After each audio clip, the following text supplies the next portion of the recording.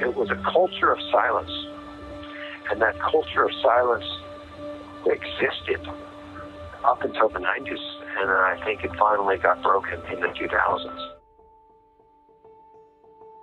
Your father had anal sex with you. Is that right? Yes. And how old do you believe you were when that happened? I was in 6th grade. I guess, I'm pretty sure I was 12. Do you recall the day that he succeeded? Yes.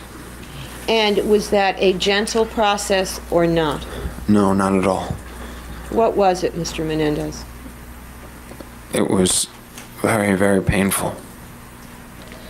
And do you know if on that occasion anyone else was in the home besides yourself and your father?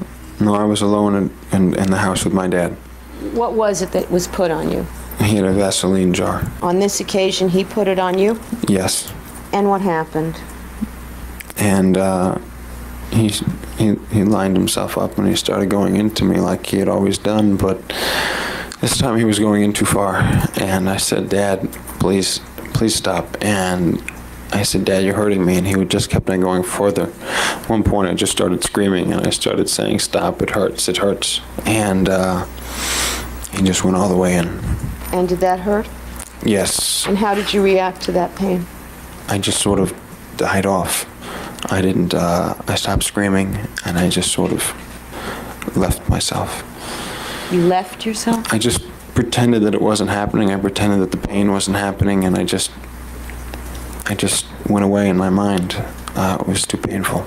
Then the trauma is so severe that they begin to dissociate, to separate from themselves. And in the final stage, the sexual abuse survivors describe that as children, they would float up to the ceiling and look down on the scene as they were being raped. And yourself? I just pretended that it wasn't happening. I pretended that the pain wasn't happening, and I just